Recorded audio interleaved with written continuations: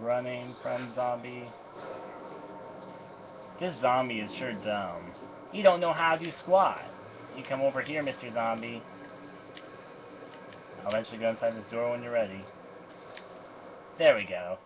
Now Chris goes to the door at the last second like an epic hero.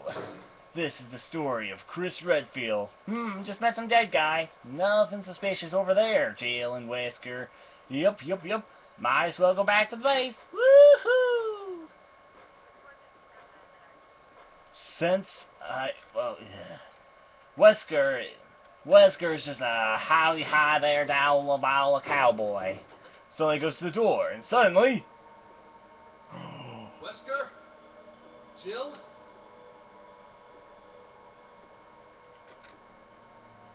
Where did they go? Chris is all by himself. He suddenly finds a gun. What should I do with this here gun in the mansion where I met someone really kind of scary, creepy? I know what to do. Might as well, the why is the menu? I better throw away this, I can't throw that away, I forgot to put it in my thing. I'll pick up the gun, definitely. Or do another no-gun playthrough. Take the handgun? Yes. Count Dracula says yes. I could go that way, but no, I'll go this way. It's the way you're supposed to go. And to the first room, back to the giant hall where we just met the zombie, because that's the most obvious thing to do, but the zombie doesn't come until you go into a certain area. Okay, so now I'm going to put the gun.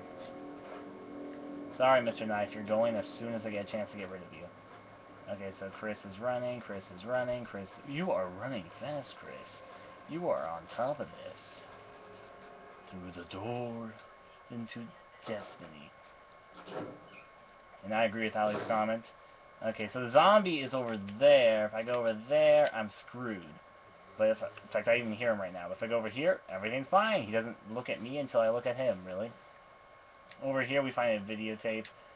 Yeah, take the videotape, even though you don't really use the videotape at all until the very end of the game, which I always thought was kind of weird.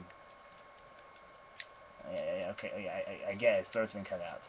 Now, this next room is an interesting room because it looks very deadly the first time you go in it, but it's not till later in the game it's actually deadly. So, da-da-da-da, do-do, sneaking through this house, do-do, where the Wesker, Chris. I always thought it'd be hilarious if he just screamed out Chris inside this game, but this game has lots of memorable quotes, even though not as many as the original. The remake had somewhat better voice acting. In fact, it was more than somewhat, it was a lot better voice acting than the original. But at the same time, it loses some of that charm. Even though this game is absolutely terrifying, even though surprisingly I'm not scared so far. So up the stairs we go, to the clock, and then we go up another pair of stairs. This next room is where we really encounter our first enemies in the game. They're actually threatening most players. There's another zombie you can meet if you take the other path, but you know, it's just one zombie, plus you get a knife to the head for him. But this is the first area that's really deadly in the game. I'm also afraid because there's a crimson head that's right there, who comes into play. Yeah. Right now I seem to be fine though. There's the first zombie in the game, really, that can grab you. That one's kind of like a surprise one. But you need to come in here to grab this arrow. Okay, now they're telling me how to examine items. But in hard mode, there's a zombie around this corner, but since this is easy, nothing. This door you don't go through for a while, but we can go through this door. First, before we go through this door, I want to just, for starters, I think there was supposed to be ammo or something laying around here. I think actually I missed the ammo. I think it was right next to the zombie that I ran past. But I want to examine this. Examine. Ooh, arrow. Deadly arrow.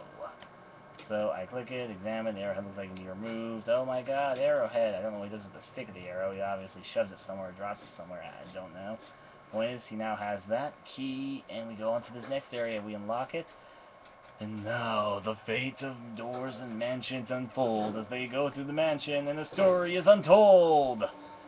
Anyways, though, zombie is having a fun time. You can see his shadow right now. He sees me. He's like, "Oh, hungry, hungry hippo!" And that means that we're in a bad spot. Anyways, so this is a defense dagger. If we get grabbed by a zombie, we have a defense item so that we can stab them in the head. Not only does it do super effective damage to make them not come into a crimson head later in the game, but it also provides you from the game what will not really hurt from the zombie. Very useful item.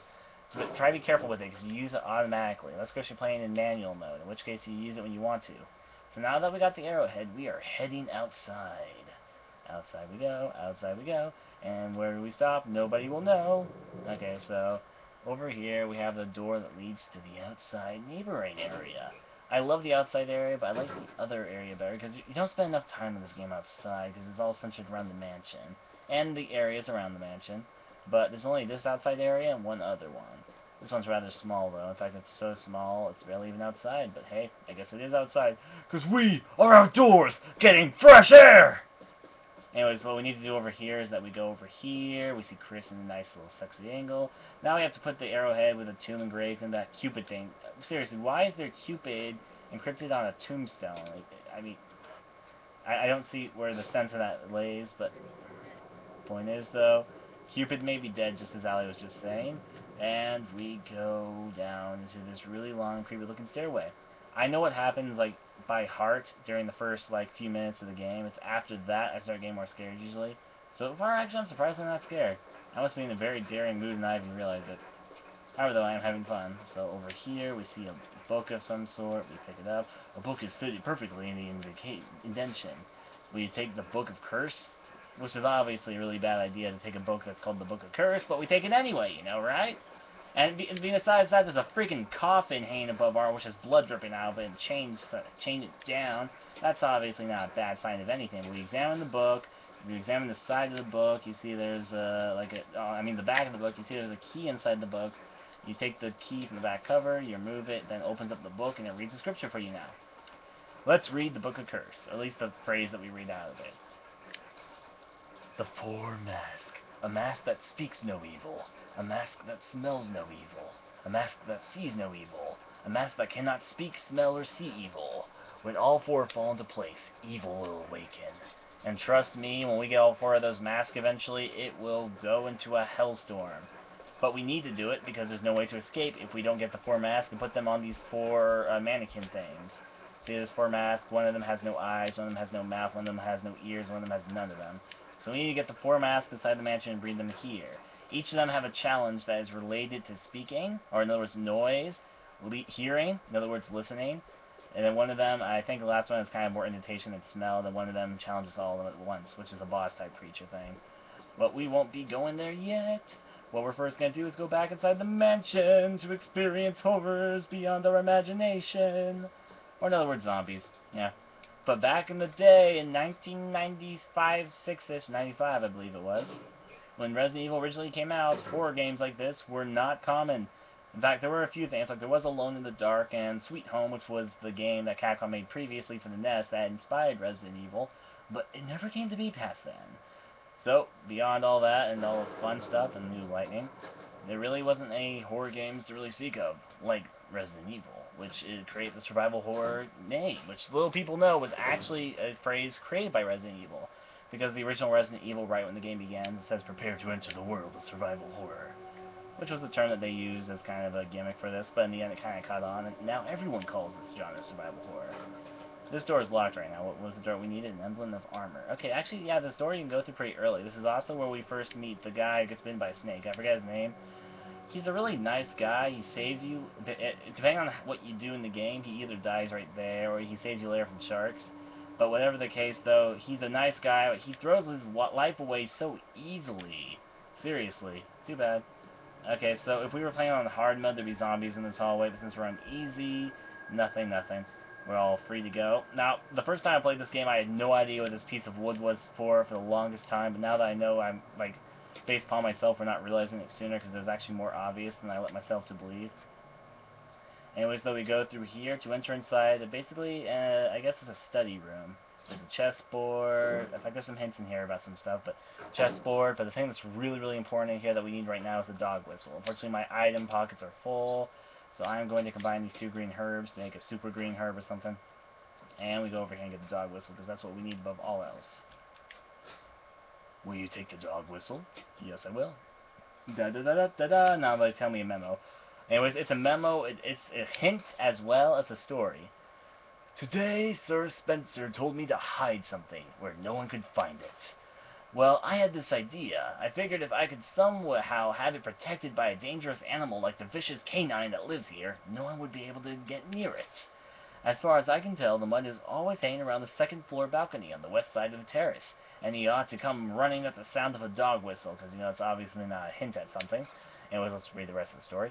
This is where you come in. The thing is, I reckon you're the only person that can get near that damn dog without risking a serious mauling, which means only you can pull this collar on him, or put this collar on him. The object that Sir Spencer wants hidden is concealed inside. You're the only person I can trust with this. Of course, you'll get something out of it as well. Remember that certain item that you've always wanted to get a hold of? Well, in exchange for that of your services, I might just be able to get it for you. This would work out well for the both of us. They don't even specify what the item is. Ha ho, you're getting duped. You can't. Okay, I'll get the ammo in a second. I first want to deliver and get this map out of my pockets. There's other stuff in here, but I plan to come back in this room. Now, here's one of the dirtiest tricks in the very beginning of the game. You come through this door, and immediately, if you aren't running forward, the zombie will grab you. So, I fell for it the first time. Just run. He won't grab you, but if you do otherwise, he will. He's a deadly bastard, let me just say that much. Anyway, so we run over here, and there's a door right here.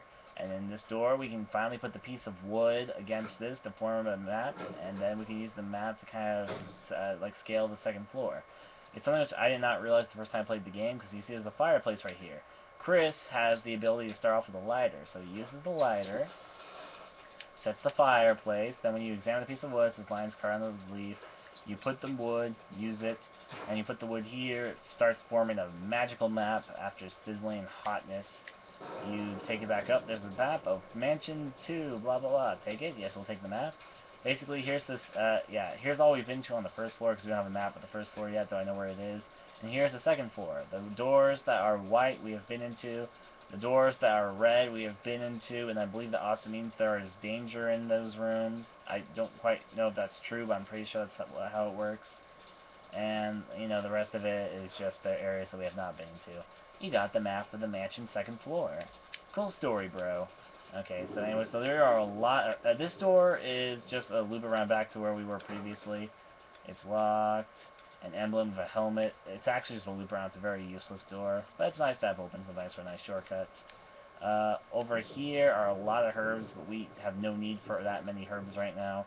Especially since I don't even have a memory card right now, so I'm just kind of playing this until I get bored. So, what the hell, why not? So, we walk, we talk, we turn around the corner and get prepared for survival horror zombiness. Now watch out though, the zombie will come back to get us. The zombie hears us. God damn it. Okay, I'm gonna run for the ammo.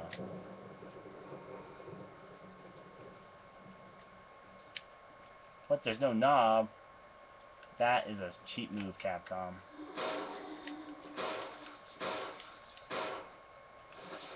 Alright. Zombie's gonna get back up, and then we have to shoot him some more. It's good to get the zombies out of here, out of the way early, in my opinion. Because, you see, this is an area that you'll be going through multiple times inside the game. While hunters will infest it later. If you get rid of all the zombies now, you won't have to deal with them later in the game.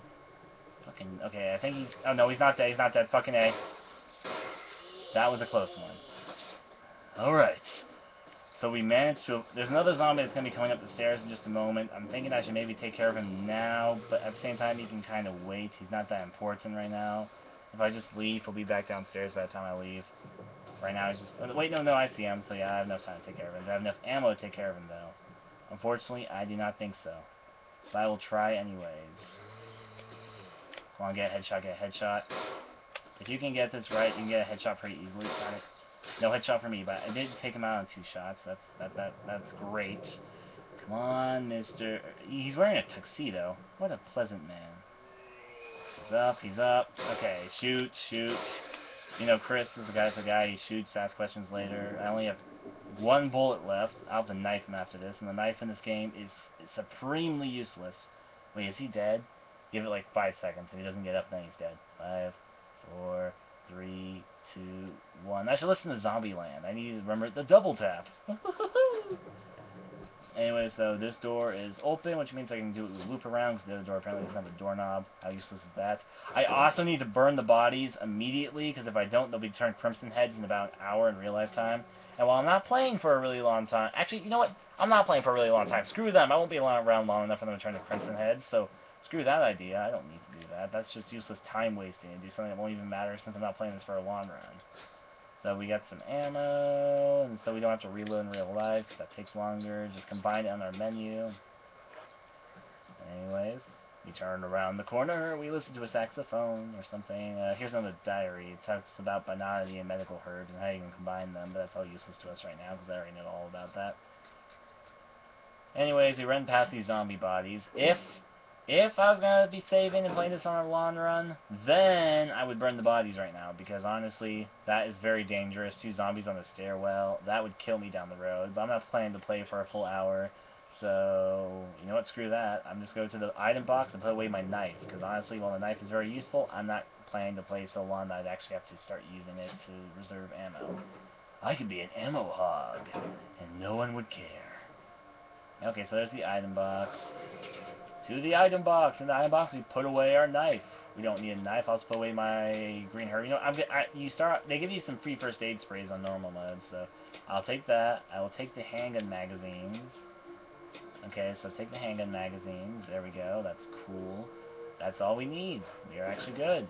There's actually one other thing which I forgot to do earlier. We need to examine this key I have. Examine it, and then you look on the back side and you find out I have a key that is engraved with a sword. So I have the sword key. I forgot to do that earlier, but I did it now. We're not going to save because there's no point. I don't have a memory card inserted into my Wii right now. This next door is really annoying. I forget how many times you can go through it, but you only go through it a certain amount of times before it breaks, and then this door can never be used again. But hey, no, it's a gimmick. So let's see. This doorknob looks like it's ready to fall apart. Apparently we can't use our knife or fork or anything to turn the doorknob after it's broken, or even break the door open. Chris proved he can punch boulders in Resident Evil 5. Why can't he do anything here? I mean, anyways, though. Go through it anyway? Yes.